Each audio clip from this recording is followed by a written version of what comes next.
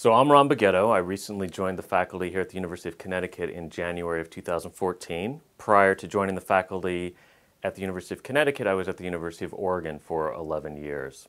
And today I just want to speak briefly about some of the key ideas in my recent book, Killing Ideas Softly, and really speak to educators, educational leaders, and teachers around some of these ideas.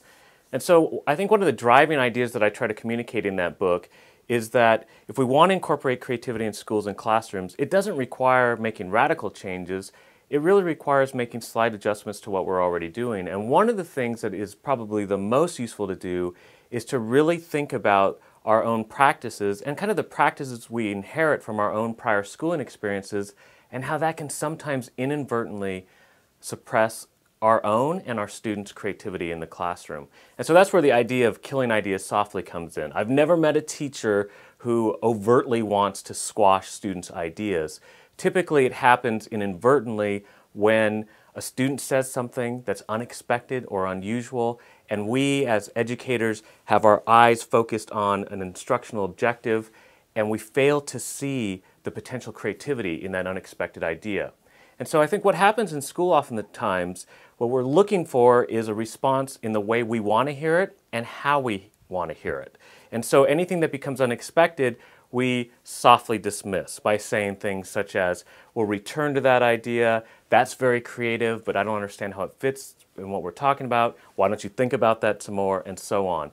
As a result, we miss these what I call micro-moment opportunities where a student might share something that seems unusual on the surface, but through exploration might really be generative and not only express their understanding and help them develop their own understanding, but influence the understanding of their peers and also of teachers.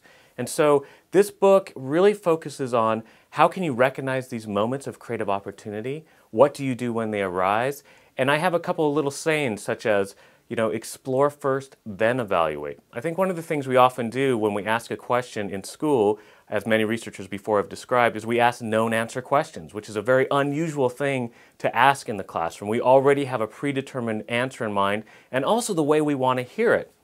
And so what I'd like us to do is when we ask a question, be okay with an unexpected response and just take a moment or two and explore that response to see what might be underneath it. Now it's true that some kids might be confused. There may be a few that are willfully trying to disrupt the class, but oftentimes students are genuinely putting forth their ideas and we want to honor those and actually explore what those ideas are. The other component that I think is really important is a concept that I call creative mortification. Now this concept really pertains to the feedback we give to students, and it's often a throwaway feedback moment, but it's how it's received and experienced by students that can be really devastating. So creative mortification refers to a student who has a creative aspiration. So maybe a kid wants to be a dancer or an artist or wants to pursue some creative outlet in sports or even in academics. And so as the student's developing their identity in this particular creative domain, they're getting feedback over time that they're making progress, they're starting to see themselves as an aspiring poet, for example.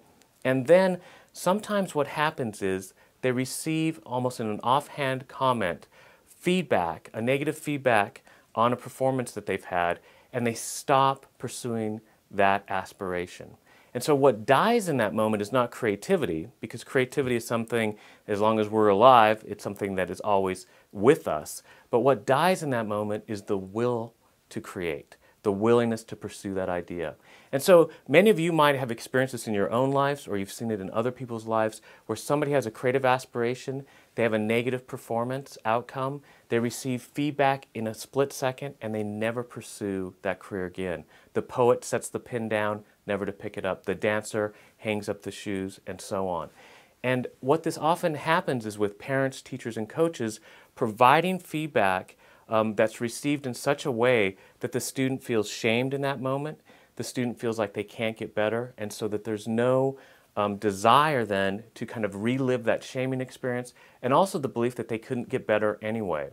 So the question is, do we not give honest feedback to students? And that is not what I'm saying. Because the other interesting thing about this is somebody could have an equally negative performance outcome, yet still pursue their creative aspirations. So what's the difference?